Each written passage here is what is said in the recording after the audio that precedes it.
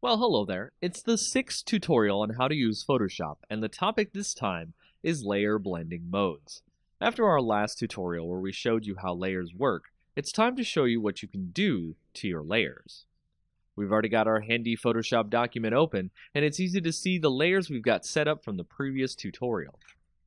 What we're going to do now is show off how you can create neat effects on the layers so you can create stunning documents. What we call effects on layers is called layer blending.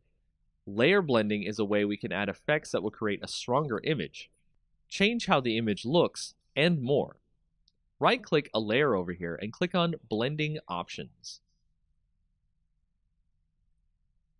Once you do this, you can see a wealth of options here to add effects to your layer. One option that is quite popular, especially with text, is the stroke option.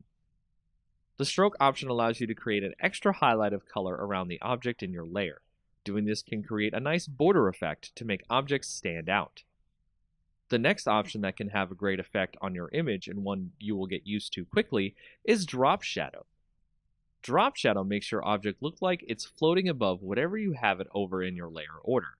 You can adjust the direction of the shadow, the opacity, and much more.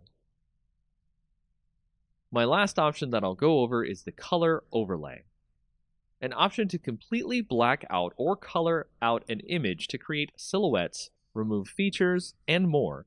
The color overlay can allow you to create some interesting backdrops for your future images. There are more options in the layer blending menu, and I encourage you to check them out and see what works best with your images.